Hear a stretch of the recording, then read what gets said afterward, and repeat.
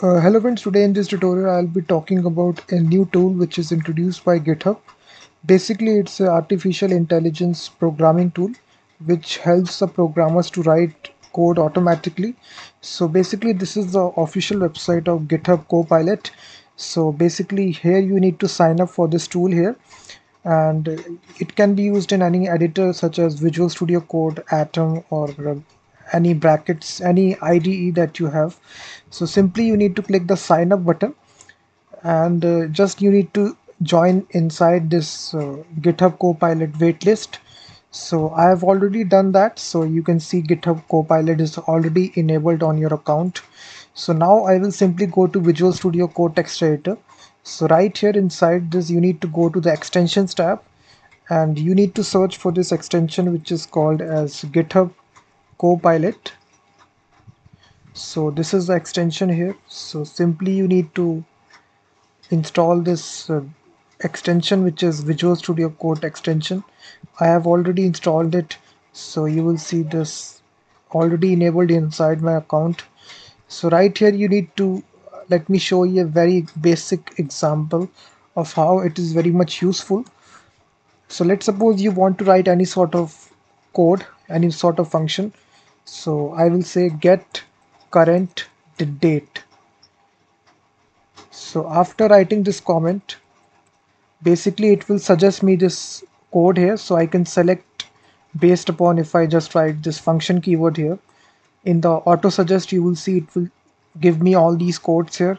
So in order to select this code you will press the tab keyboard inside your keyboard. So just press this, and after that it will suggest you the code here. You will see that this is automatically fetched from this tool GitHub Copilot. So just press the tab keyboard and that's it. This will get the current date and time. So now you, in order to call this, so we will simply say call current date. So in the next line automatically this will say, so I am not writing this code, it is automatically writing this using artificial intelligence. So we can console log this. So basically if I want to run this file here, so I can wrap this inside a HTML file here. Let me make it a HTML file. So basically this is the method by which you will get the current date and time. This is the current date, day, month and year. So based upon that guys, this is valid for every language. So if you're working in Python also, so if you want to have any sort of code that you need to write in Python, let's suppose Python script to print hello world. So you just need to write comment like this, and if in the next line it will automatically write this code for you. So just type definition. So all these suggestions will come here. You will see print hello world. So instantly it will print out this code here. You will see that, and after that you can call your function. You will see automatically it is writing your code here, so you don't need to do anything. You will see that. So now you can run your Python script here. So hello world is printed out. So in this way guys, you can just write the comment and you can do it. You can also say declare 5 numbers in array format. So automatically in the next line it will declare this.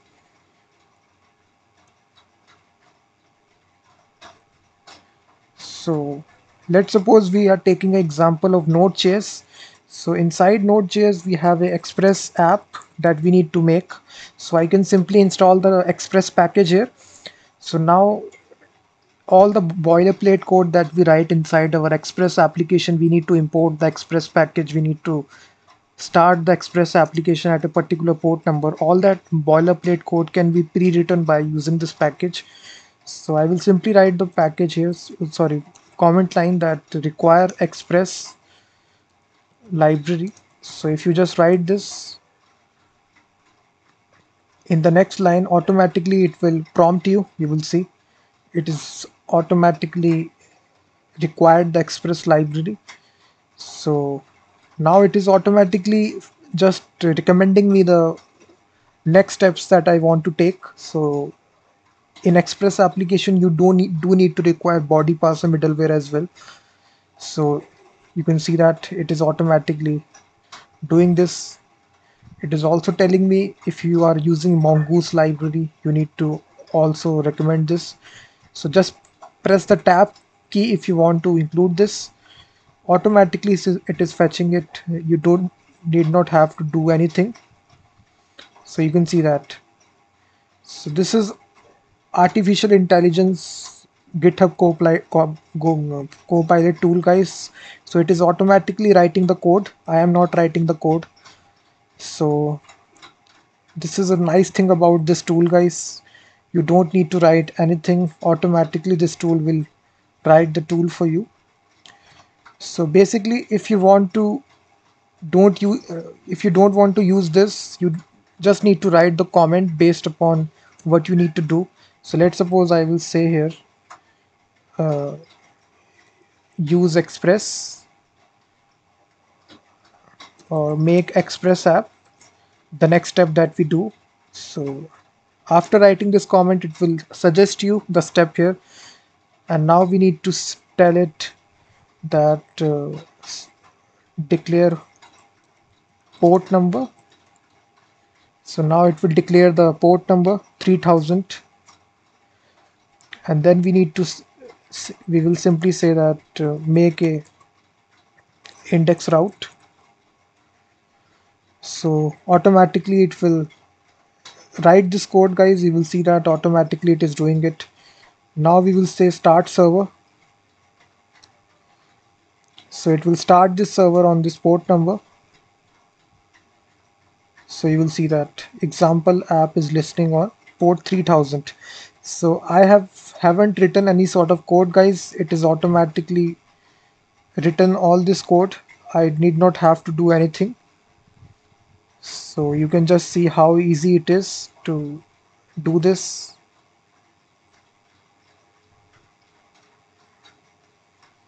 So now if you also want to use other dependencies inside Node.js, you can also do that.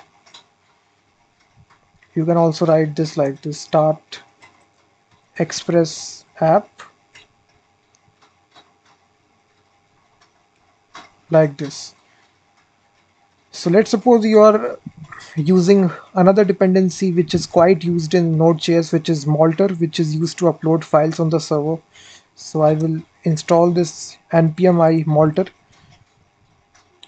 So in the same way, we will write the comment require Malter.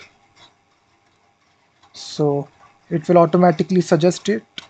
And the next step in Malter is to make a disk storage.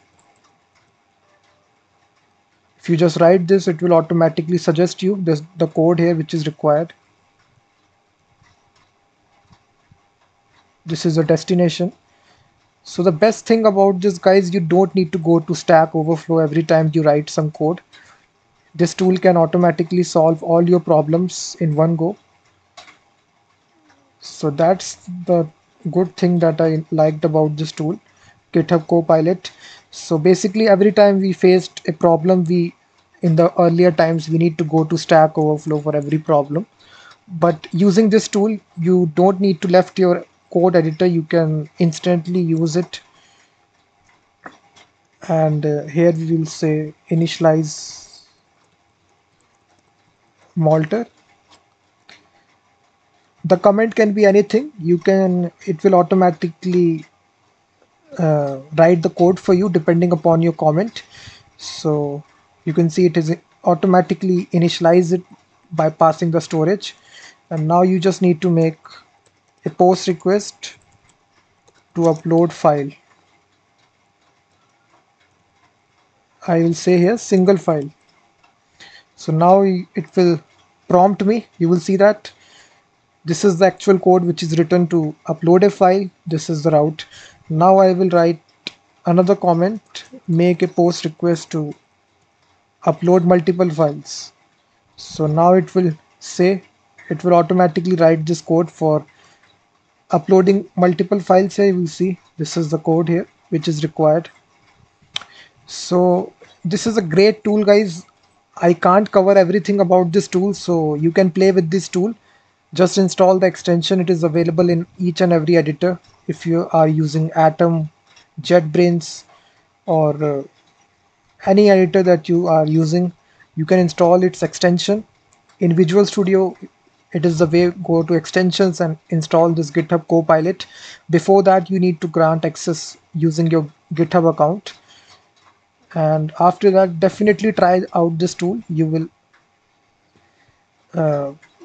it will increase your programming speed and programming efficiency as well. So it can be used in any language. Let's suppose Python is very much useful because various Python scripts are there to sort numbers. Let's suppose to sort numbers, it will give you these scripts in minutes. You don't need to waste time inside Stack Overflow websites.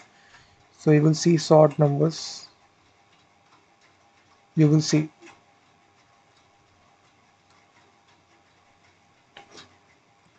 Python script. It will also prompt you. You will see that to sort ascending order.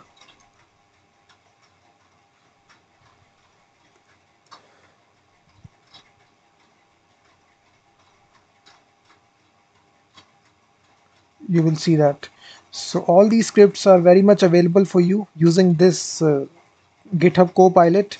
I have shown you each and every example.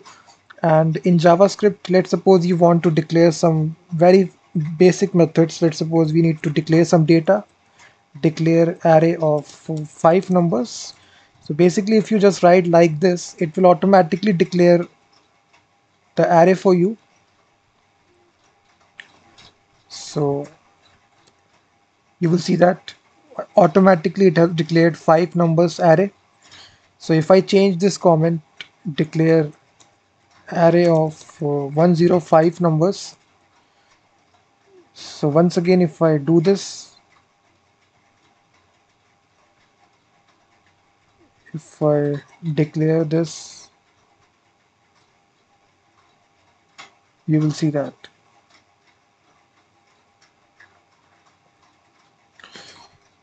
You can also declare string array as well. Declare 5 string names in array.